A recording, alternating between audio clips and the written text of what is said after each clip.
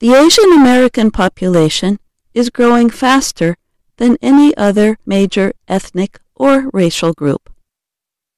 From 2010 to 2016, 42% of the 8.1 million people who came to the United States from a foreign country were from Asia. 38% came from Latin America, 8.6% from Europe, and 8% from Africa. This information comes from a new U.S. Census Bureau report. For 2016, the U.S. Census Bureau said Asian Americans had the highest median annual income of all ethnic and racial groups. The median income for Asians was $81,431, about the same as 2015. That compared to a median income of $59,039 for all Americans. Pew said the U.S. Asian population is also better educated. About half of Asians 25 and older have a college degree.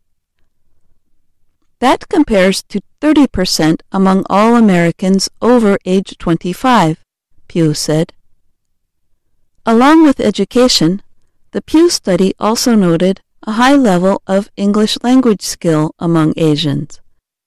7 of 10 Asians in the United States, ages 5 and up, speak English proficiently, the study said.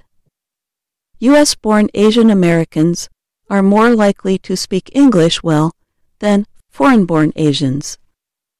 Stephanie Wang is Chapter and Membership Associate with OCA, Asian Pacific American Advocates.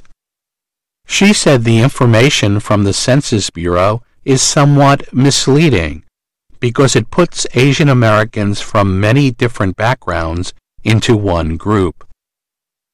The Asian American population is very diverse, Wang said. She suspects some Asian Americans do not receive public or private assistance because of the mistaken belief all Asian Americans are doing well economically. To point out the diverse economic backgrounds of Asian Americans, the Pew Research Center looked at income levels for people from different Asian countries. In 2015, it said that Indian American households had a median income of $100,000, the highest among Asian Americans. For Filipino Americans, the median household income was $80,000. But the Pew report said 8 of the 19 Asian groups it examined had higher poverty rates than the U.S. average. They included the Hmong, Bhutanese, and Burmese. The Asian American population now stands just short of 21 million people, the Census Bureau reported. That represents just over 6% of the American population. In a recent report, the Pew Research Center said Asian Americans likely will become the largest immigrant group in the United States. In 50 years, Asians should make up 38% of all U.S. immigrants, overtaking the current largest immigrant group, Hispanics, the Pew Center said.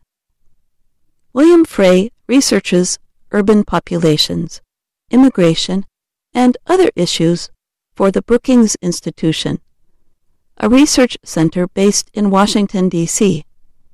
He said immigration policies that support educated immigrants are likely to help Asians. But he said changes in American immigration policy could affect immigration from Asia as well as other parts of the world.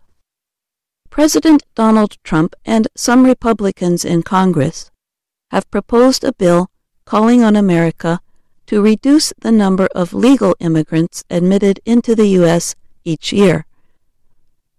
They also want to give a preference to well-educated immigrants and/or those with job offers. Asian American people come from more than 20 countries in East and Southeast Asia and the Indian subcontinent. Each has its own history, language, and culture. Some of the biggest growth came from Bhutan, Nepal, and Burma, the Pew Center reported. But China continues to be the largest country of origin for Asian Americans. Chinese Americans numbered 4.9 million in 2015, or 24% of Asian Americans, Pew reported. Pew said that India is number 2, with nearly 4 million people listing it as their country of origin. The other leading countries of origin for Asian Americans are the Philippines, 3.9 million, Vietnam, nearly 2 million, Korea, 1.8 million, Japan, 1.4 million, and Pakistan, 519,000.